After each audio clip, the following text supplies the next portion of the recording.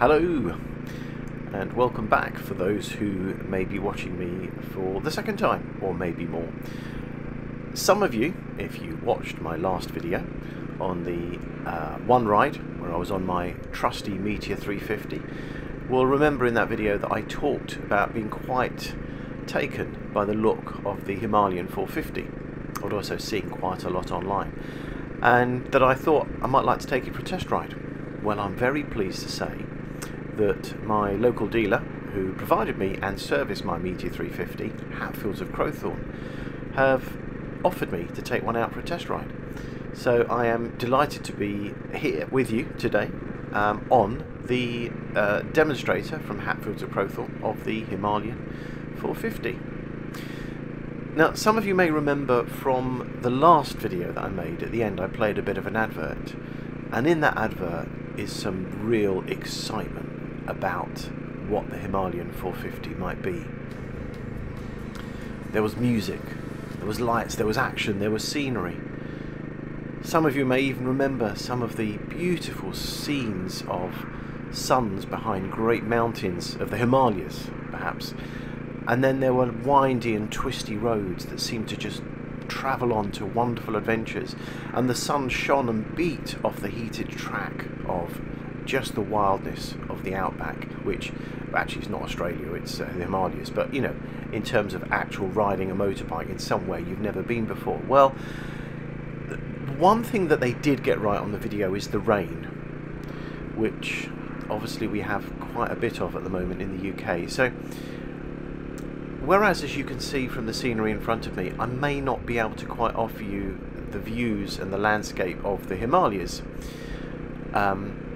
you could just pretend that perhaps that I look something like this as it rides by. But nonetheless, I'm pleased to say that I'm excited to be here, and I wanted to share some of my thoughts on the Himalayan 450. Now, anybody who's watched my previous videos will know I'll be the first to admit that I'm the least qualified to really give any insights into motorbike reviews. That's why this is titled a test ride, not a review. I would highly recommend Stuart Fillingham, Mark Pulling, or the Missenden Flyer if you want to hear some seriously good reviews, and each of those have actually done a good review of the Himalayan 450, and I'll put the links to each of those in the description below. But this is the bike that I rode today, and I was very fortunate to get some time with. Now, the first thing that the dealer spoke to me about when I got to the bike was to set up synchronizing my iPhone. Now, I did have some problems, and this is about the most technical I'm going to go into on this video, because I think it's worth mentioning a couple of gotchas in case anybody else tries this. In the bottom left, as you can see on the screen, I'm pushing to the left with the joystick. Well, actually you need to push to the right. So there was my first mistake for about 3 seconds. Excuse me, I've got a bit of a cold at the moment. And what this does is this brings up a code on the display. Now, through the Royal Enfield app, you can scan the code using a camera. Now, it didn't quite work, and I couldn't figure out why. Eventually, when I looked at the code and compared what was on my phone to what was on the screen, they didn't match. It had confused a 1 for an L, because they do look similar, and it had confused a Q for a 0. So what you can see me doing here is actually manually changing. So I think it's a bug, because I think that it's not difficult to actually just limit the number of characters that are used, because it is easy for phones to confuse O's and Q's and I's and 1's. That could be eliminated. But if you know that that's what to look for, the idea is if you buy one, you only really need to set it up once, and then you're good to go. And then there's the options to how you want to synchronize, which is what I do here. And eventually what it does is it syncs the phone with the computer, with the display, sorry, and then you can just set in your destination. Now, a couple of other little gotchas that I found with this particular thing is that you set your destination up, and if you look at the display, you can see it's about to appear on the display, and that's great. But watch what I do now. I do what I always do. I turn off my phone to go and put it in my pocket, thinking we're all done, but watch the display on the bike. Did you see it blanks? So this is an interesting one. You need to have your phone on. Actually, there's a little thing there that says swipe to unlock, so you need to have your phone on for the bike to work. I think this is how it overcomes the security. It keeps your phone safe, but because the display's on in your pocket, it does mean the battery could run down quicker. Now they have provided a USB port just under the handlebars which you can plug in, and that can keep the phone going and obviously keep it on charge. But that's as much as I'll cover on that. I'm sure there'll be videos and more details out there for those who are interested in just learning a bit more about how the phone syncs with the bike. When I quickly scanned through the menus, a number of options came up, including music. So I guess if you have the Bluetooth headset, then you can use that, but I don't have any of those facilities. So here I am, onwards and upwards, getting on with the bike and learning to ride with it. Now, as some of you, if you've watched a previous video, what I often do with, or I've done with my Meteor, and I'm the first to profess, not only do I not know about bikes, I'm not a YouTuber, but I do enjoy sharing an experience, which is what I'm really doing here, as just another bloke who likes riding bikes. But the reason I didn't talk into the microphone on this is I wanted to spend time getting to know the bike, and I thought I'd have time to digest that, and so I wanted to share some of that with you now. A little later in the video I do actually and will switch over to once I get towards the end of the day and I've had a bit more experience as to my thoughts as to what's happening. But the kind of thing that struck me is obviously different riding position to what I'm used to, different bar, different feel, different many things. But ultimately, for those who just want to get straight to the bottom line, I absolutely fell in love with this bike. Now that may be testament to my lack of knowledge of many bikes in the world, I don't know, but it really is an absolutely stunning piece of equipment. It rides beautifully, the engine is amazing. This particular model I was riding had done 1500 miles, so it was running, so it had kind of passed that initial early stages of being quite tight, and it was breathing and it was loosened up quite nicely. It was just utterly responsive to everything I wanted to do. It was comfortable to sit on. As a Meteor rider, I was very familiar with the controls. It's all very familiar with the newer generation of Royal Enfields. So, you know, just a great job as just somebody who wants to ride it.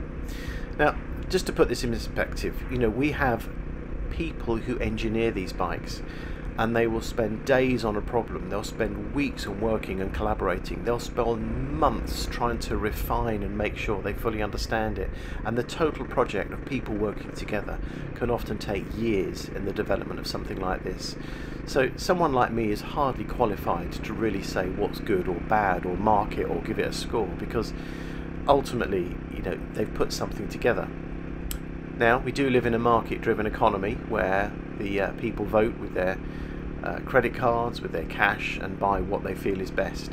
But I cannot believe for a second that anybody would be disappointed with this bike. I've mentioned a couple of YouTube reviewers that have obviously talked a bit about this. I've also read today in Motorcycle News, there was one of their journalists, he took it on a 3,000 mile tour to Switzerland, I believe, and he had an electrical problem. Initially disconnecting the battery and reconnecting it solved that, but the problem came back again with the engine management light, and that put it into limp mode. And so, you know, his experience wasn't great until it's not when things go wrong that I think is a real test of the bike. It's what happens and how people are to respond as to when things go wrong. And because Royal Enfield have such a wide dealership network across Europe and in all places, of course he was able to find a Royal Enfield dealer and they fixed it, and I think it was something to do with the throttle. But if you look up the Motorcycle News article, so yeah, there are issues, as every single bike that's ever been made in the world has had. You know, I've had zero with my Meteor, but that doesn't mean that anybody who owns a Meteor hasn't had problems. Every bike's going to have a problem. Every bit of engineering, it's just the nature of the beast, that's what happens. But it's how they respond. Which brings me on, of all the things that I talk about, I might talk about with this bike, I personally think, and I don't know what people, whether they agree or disagree, but one of the most important aspects when choosing a motorcycle for you to use is actually the dealer. Certainly that's important for me. You know, I'll check tyres, I'll oil the chain, I'll obviously top up fuel, visual inspections, and I'll keep an eye on the oil. I'll tighten mirrors if they get loose. General kind of maintenance of cleaning it, keeping it clean and all that stuff. But beyond that, I haven't really got much into changing oil, though I probably will do that eventually. But certainly I like to go to a dealer who I know can maintain my bike, especially when it's in the warranty period, but they're experienced to keep a close eye on it. And Martin's Hatfields of Crowthorne are the dealer that I actually use, which is just assuring. They're only a short road trip up the road from me, and I know that's an important part of this, which is why it's kind of, I think it's great to know that there is a dealer network that you can rely on. Not just your local dealer, but if you are seriously going to go touring, you want to know that there are people around the world who can help you with things like this. So, as it's a Royal Enfield, I feel pretty assured about not only my local dealer, which, by the way, if my sums are correct, I think they've been going for about 105 years now, established in 1919, I think was the actual year, and as I speak it's 2024. So that's some considerable time, and unlike a lot of ventures and a lot of companies that claim longevity, you know, they've been handed down, they've been bought, they've been acquired and all those things. There's very few can actually claim a part of the original story, and the Hatfields are still there, so it's still in the family. So that's what helps me when I choose, is knowing that I've got a good local dealer, and when choosing a bike is knowing that that dealer network is trusted and something that I can go to, you know, any Royal Enfield dealer that I'd happen across. Of course, I wanted to take some beauty shots. I happen to think this is a gorgeous looking bike in any colour. I do have a personal preference, I'll share that a little later, as to which colour I like best. But this is a great colour, and I think it looks nice. Its engine is just, for a lay person like me who doesn't really understand mechanics, to think this is a 450, it's just 100cc more than the Meteor. It's just a different beast. It really is just absolutely gorgeous. The framework where you can just hang bags from is just tremendous. You know, all of this stuff that you can just add luggage to as and when you require is good. Strong headlight. I've heard people talk about that screen as being a bit small. As I started to feel with my hand around my body, it was doing something. It was definitely keeping the wind down, so that was helping. And the other thing that I've noticed is that people talk about the side stand. I don't know if you noticed then, as I lifted it off the side stand, I didn't even think about it. I just lifted it up and rode off. So I think there is a bit of a story there, and there are some YouTube videos, or certainly I've seen one, where the design engineers, due to all of these months and years of different teams working together, yeah, maybe the stand is a bit shorter than was intended, but you know what, it's a non-issue. If that's the negative people are finding, I think good. If that's as bad as it gets, it's not a problem, it's a non-problem. So yeah, I found the side stand pretty good. The one thing that I did notice, and it's just getting used to, and the dealer pointed it out to me, is that it needs to rev a little higher to feel comfortable, certainly to get the power. And what I found on a couple of occasions is when I was in lower gears and travelling very slow, so if I was in second or third, say, and I was at low, the engine was, it just wasn't quite where it should be. It was just like it needed a bit more oomph. I had no problem getting out of that. You know, when I opened the accelerator, it's not like it was struggling or felt like it was struggling at all. It just simply didn't feel as comfortable as perhaps it would like to be. But that's not the bike, that's me adjusting to the bike and getting used to its slightly different response.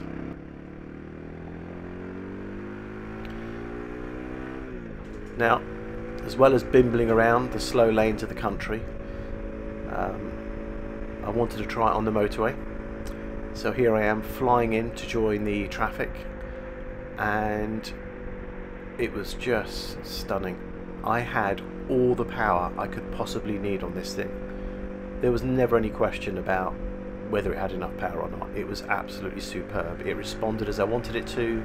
It was safe, it was calm. it was doing exactly as I'd hoped it would.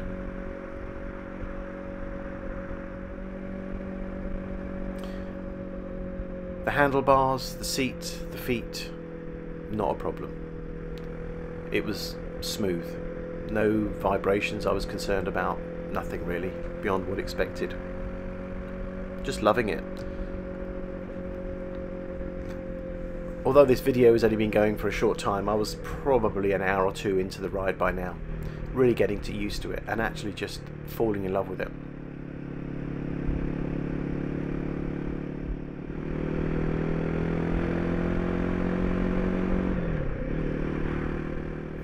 So the only thing I'm not going to be able to share with you today is, of course, some real off-roading, taking it up and down some dirt tracks. That is my ambition with this bike, and one of the main reasons I want it is because I want to try that, some green laning in the UK and go on some wide adventures. But hopefully I can give you at least some, subjective viewpoints as to how I feel this bike is from my perspective. Now, by now I'm kind of about 2 hours in.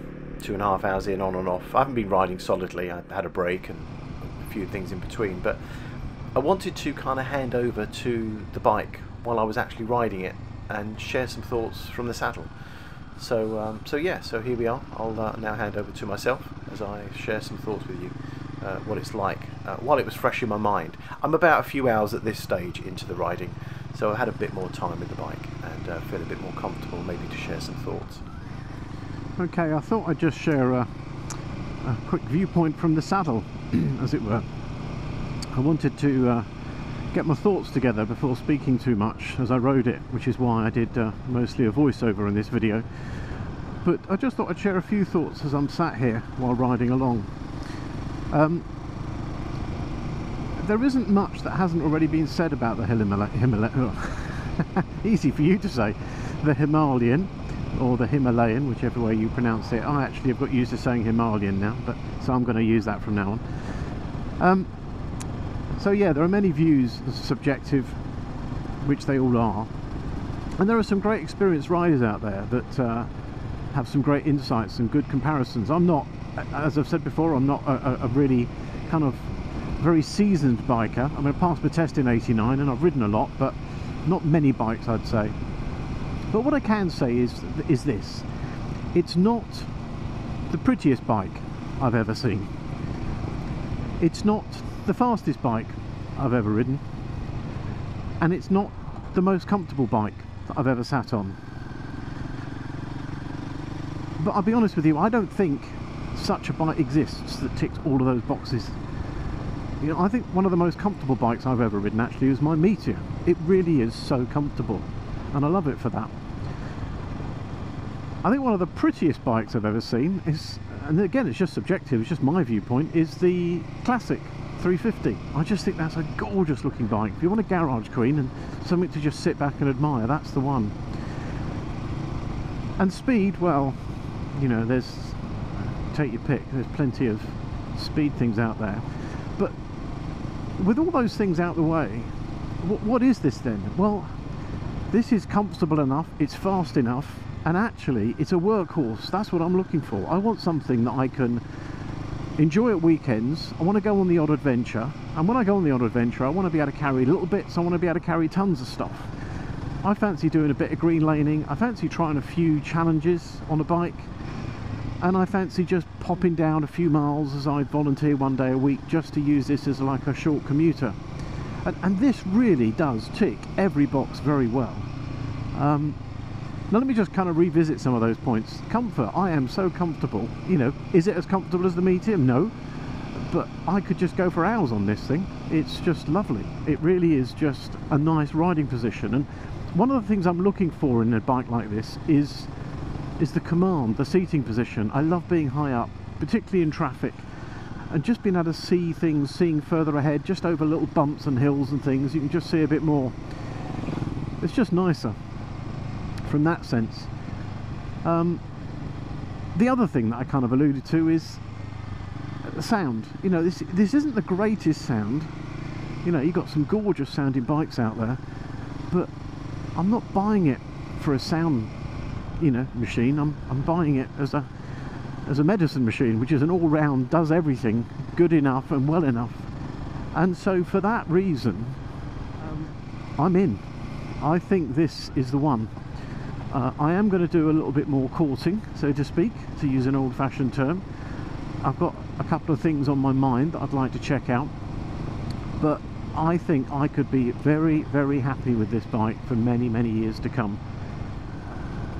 But no, I think this bike is something that is just a really good all-rounder. It does everything that I want it to. It does everything that I want it to and more, and it does it at a price which is, I'm not going to say it's cheap, because it's not cheap. You know, we're living in a time when people have to be particularly careful with money. But certainly there's certain manufacturers out there where I could be spending 4 or 5 times the amount of money on a motorbike to get a similar, you know, experience, which is 2 wheels on a road and being able to go anywhere. So those are kind of my thoughts in a roundabout way. I do like this, and I think this could be the one for me.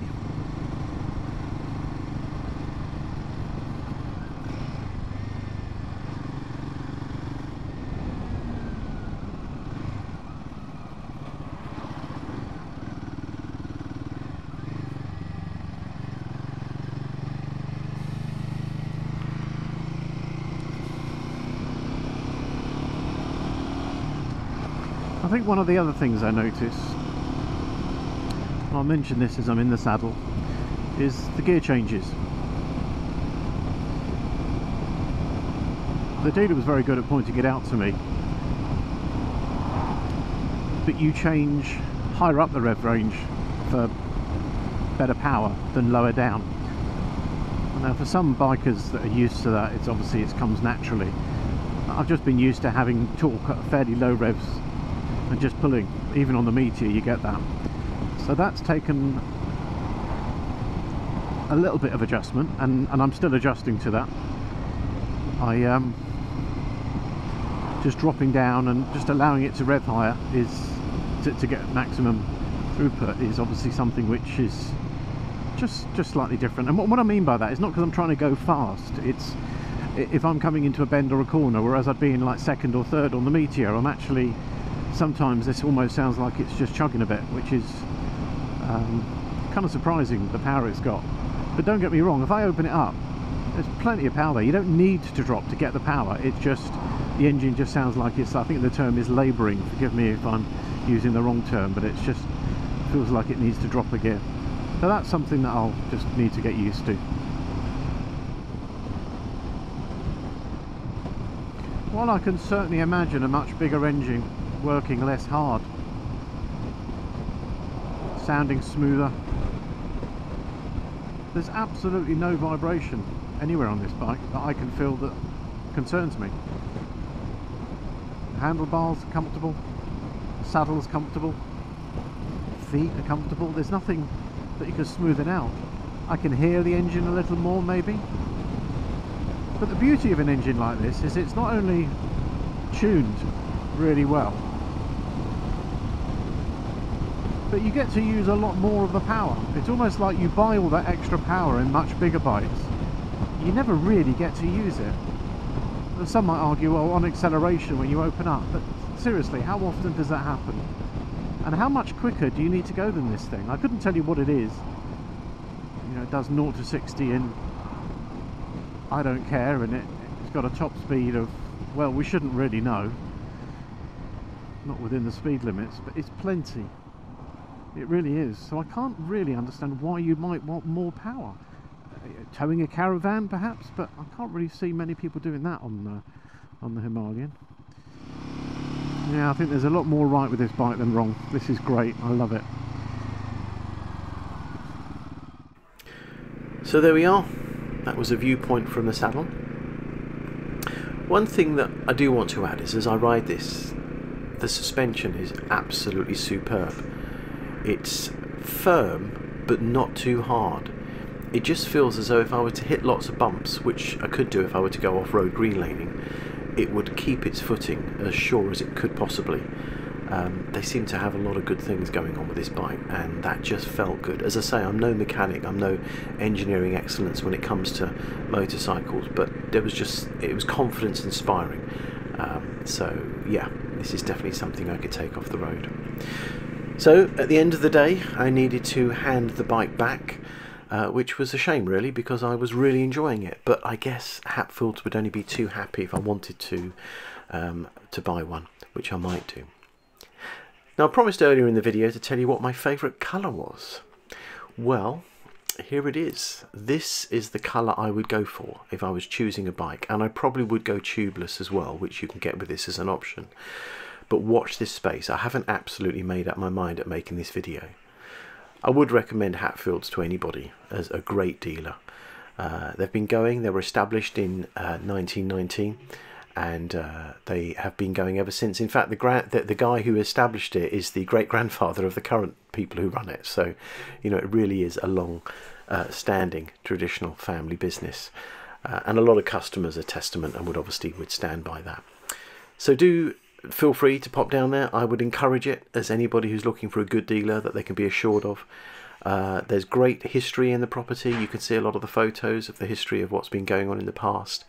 The other thing that they also have is they have a lot of accessories on display which are worth looking at, so you can actually see, you know, rather than just looking at pictures on a website or in a manual. But that's all for me. Thanks for watching. I wish you safe travels on your bike, and whatever you decide to do next with whatever you do, I wish you all the best. Bye for now.